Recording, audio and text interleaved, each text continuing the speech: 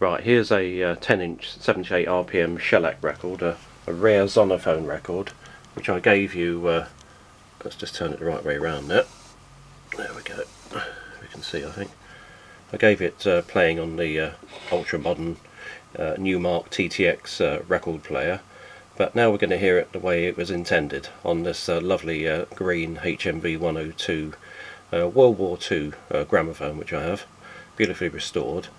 And it features the singer Hector Grant, Mr. Hector Grant, who was actually a pseudonym for Peter Dawson, the very well-known Australian bass-baritone singer. He sang everything from opera to popular ballads, and gramophones pretty much made his name. He was a pioneer. He made hundreds of apparently shellac records almost up until his death. He was recording, so right through the stages of the 78 record really.